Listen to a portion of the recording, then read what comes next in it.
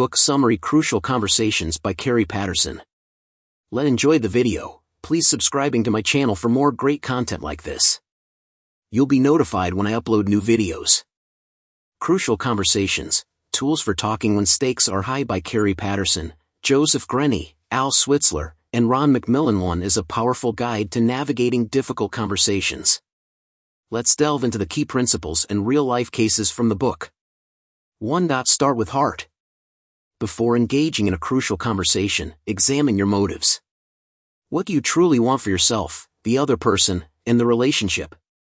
This self-awareness helps diffuse strong emotions. Real case: imagine addressing underperformance with a team member. Instead of avoiding the conversation, focus on mutual goals and outcomes. 2. Prepare to state your path. Share your facts, stick to objective observations. Tell your story, explain your interpretation of the facts. Ask for others' paths, encourage their perspective. Talk tentatively, use tentative language to avoid defensiveness. Encourage testing, be open to feedback. Real case: a manager shares specific examples of missed deadlines, facts, and expresses concern about the impact. Story. 3. Identify mutual purpose and desired outcome. Find common ground. What goals matter to both parties? Clearly outline the desired resolution.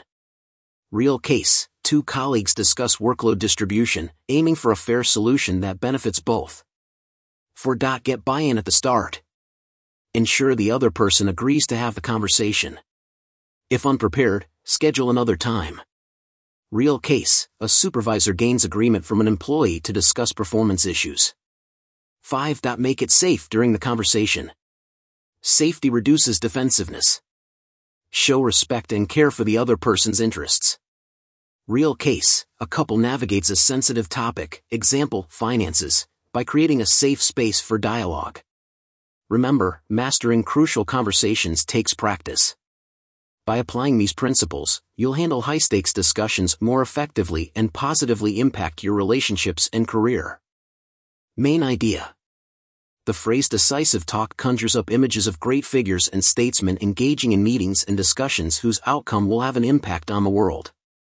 That's not a concept the book's authors meant. They care about the interactions that happen to everyone. Decisive talks are defined as discussions between two people where there is significance, opinions are divergent, and emotions are strongly expressed. These repetitive daily activities affect everyone's lives in a variety of situations, and the outcome of these pivotal conversations is incredibly important. An element of everyday human activity that can be changed forever in the future, for better or for worse. In addition, by approaching a conversation in a particular way, you shape a behavior for use in all subsequent conversations. The author's goal in this book is to teach people how to handle and even master decisive conversations, and thereby change people's lives. What is a decisive conversation? A decisive conversation is a discussion between two or more people where 1. The meaning is important, 2. The opinions differ, and 3. The emotions are strongly expressed. People often try to manage this situation to the best of their ability. But in most cases, they don't do it well at all, for some reason. Biologically, humans are designed to manage stressful situations with their limbs, and related hormones and chemical reactions, not with mind and concern. In most cases these situations come randomly without warning, and many people can only react unconsciously. Many people simply don't know where to start when faced with situations. This situation.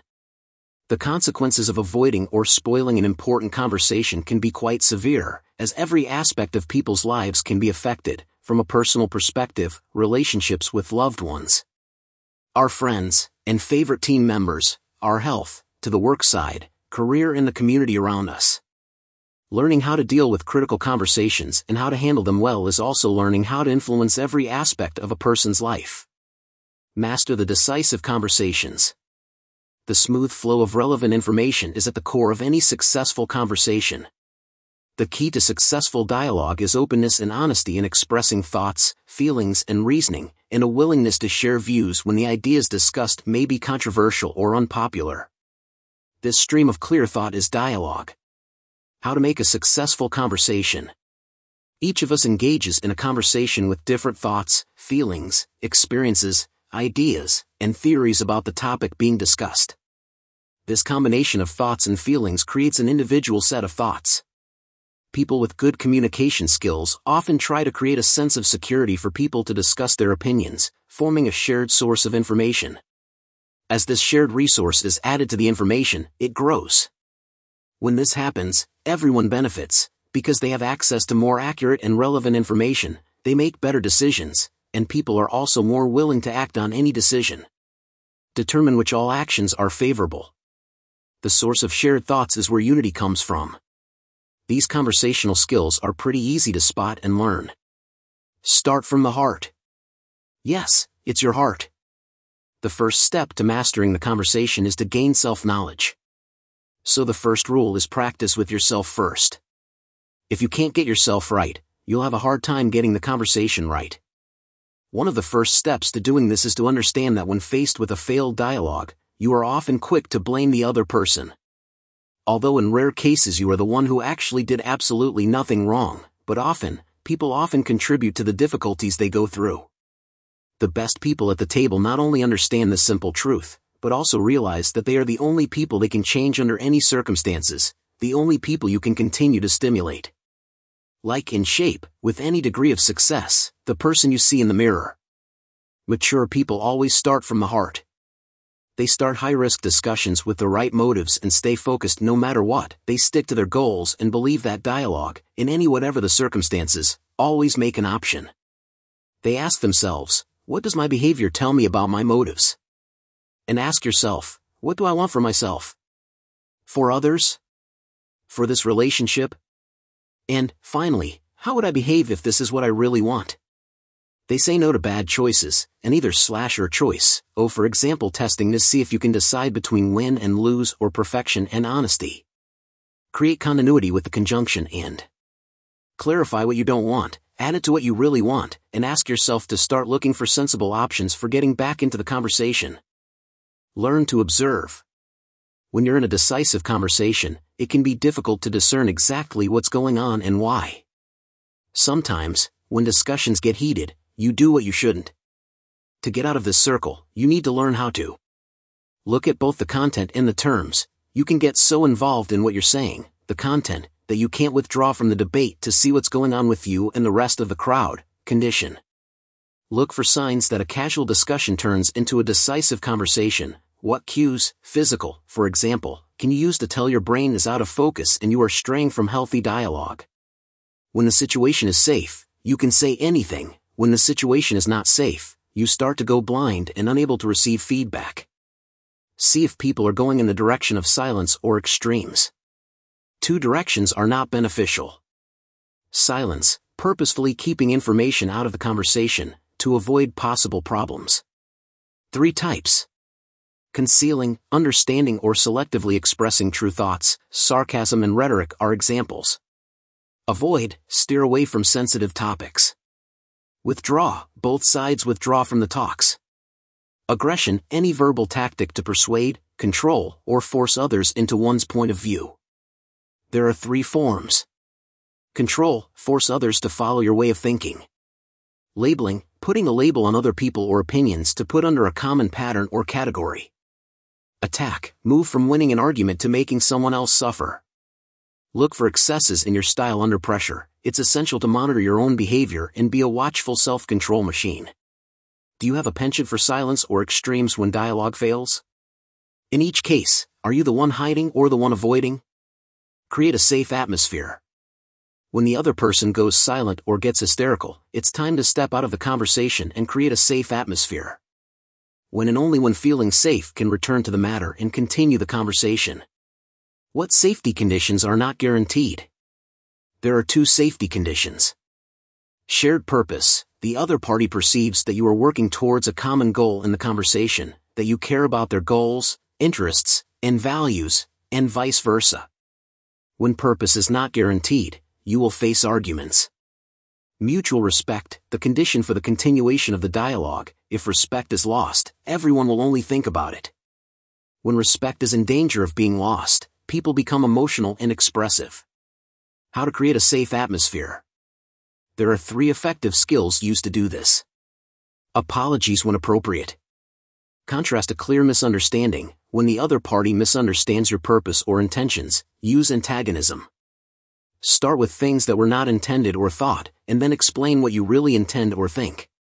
Use crib, commitment, recognize, invent, brainstorm, to get back to a common goal. Commit to finding a common purpose. Let everyone know your decision to continue the conversation until you figure it out, something that benefits everyone. Identify the purpose behind the strategy. Ask people why they want what they want. Create a shared purpose. See if you can create a higher or longer-term purpose that further leverages the goals that are causing conflict.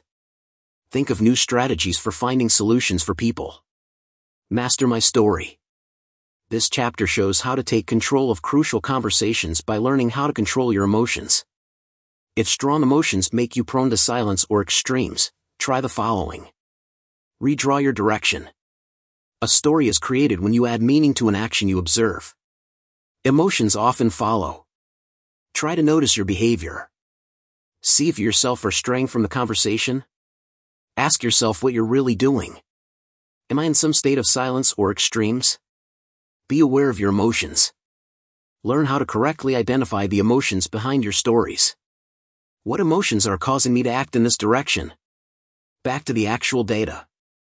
Get rid of certainties by distinguishing between hard facts and fictional stories. What evidence do I have to support this story? Beware of cleverly crafted stories, stories labeled victims, it's not my fault, villains, it's all your fault, and helpless people, it's all your fault, I can't be of any help. These stories always have no end, they omit important information about what really happened. Tell the rest of the story. It's important that you do what it takes to tell a good story, one that creates the emotions that lead to the right actions, like dialogue. You must turn the victims into characters, and not pretend to not notice your role in the problem. You have to turn the villains into human beings, and see them as reasonable, good, and rational people. Show your direction. Then it's time to speak up and share your thoughts. When you have a difficult message to share, or when you're so confident you're right that you might push too hard, make sure you do the following. Share your facts. Start with the least controversial and most convincing element of your course of action. Facts are the least controversial and most convincing. Tell your story. Explain what you begin to conclude based on the facts you have shared. Ask the direction of others. Encourage others to do what you've just done by sharing facts and their stories. Careful dialogue. Tell your story as it is, a story, don't mask it as fact. Encourage challenge. Create a safe atmosphere for others to express different or opposing views by making it clear that you want to hear these views, and act accordingly. Exploring the direction of others. After letting others know what you want to say to them, it's time to give back. It's your turn to listen to what they have to say. Encourage the flow of thought and help others leave silence and/or hyperactivity behind. It's best to start with curiosity and patience to help bring back the air of safety. You can then use the 4 effective listening skills to help understand the direction of others' actions to the root. Ask. Start by showing interest in the opinions of others. Reflect. Enhance a safe atmosphere by feeling the emotions others are feeling. Do this not just out of respect. Explain. When one or more of the other parties begin to share part of their story, repeat what they are telling you, to show that you not only understand, but that it is safe for them to share what they are thinking or feel. Good words. If one or more of the other party stops, start talking to them by trying to guess what their thoughts and feelings are and act accordingly. Here's your time to speak. As you share your views, remember the sequence of ABCs. Agree when you really agree with one or the other. Build. If others have left anything out, agree on the points you agree with, and point out areas of consensus and add omitted elements to the debate. Compare. If and when you have a sizable difference, don't be so quick to assume the other person is wrong. Let's compare the 2 points of view. Go to action. Now that you know how to succeed in decision conversations, translate them into big decisions. Separate dialogue from decision-making. Just because everyone is allowed to share their views doesn't mean everyone is guaranteed to contribute to decision-making, and avoid passivity. Decide how to make decisions __. For ways to make decisions. Ordering, decisions are made without the participation of others or input from them. Consultation, opinions are gathered from the group, and a representative group makes the decision. Voting, a certain consensus number drives the decision accordingly. Unanimous, all members of the group must reach agreement and support the final decision. Choose between methods that determine who wants to be involved in decision-making, who has the expertise to best do it, who has authority or influence over any decisions made, and always remember that as few people are involved in the decision as possible while ensuring the quality of the decision. Clear ending. Tips to help you end the conversation clearly. Determine who does what and when. Clarify expected results. Provide an implementation timetable. Record commits and keep track of them. Remind everyone to carry out their responsibilities. Change your life. How many opportunities are there for you to improve the way you communicate, a factor deeply rooted in your psyche? Of course that depends, as there are quite a few things that affect your chances. Decisive conversations aren't always easy to spot, you'll probably only notice it once you've dived into it. And it's always surprising. It's almost unfair, but the bigger the problem, the more emotion you'll bring in, and the less likely you'll be to practice new skills in conversation. Surprise and emotion make it hard to remember to act in new ways. Scenarios that you use in ordinary conversations are still another enemy of change and improvement. People use pre-written scripts to make speaking easier, but they also tend to position them as spiritual guides. Faced with these challenges, can we really change? The answer is, yes we can.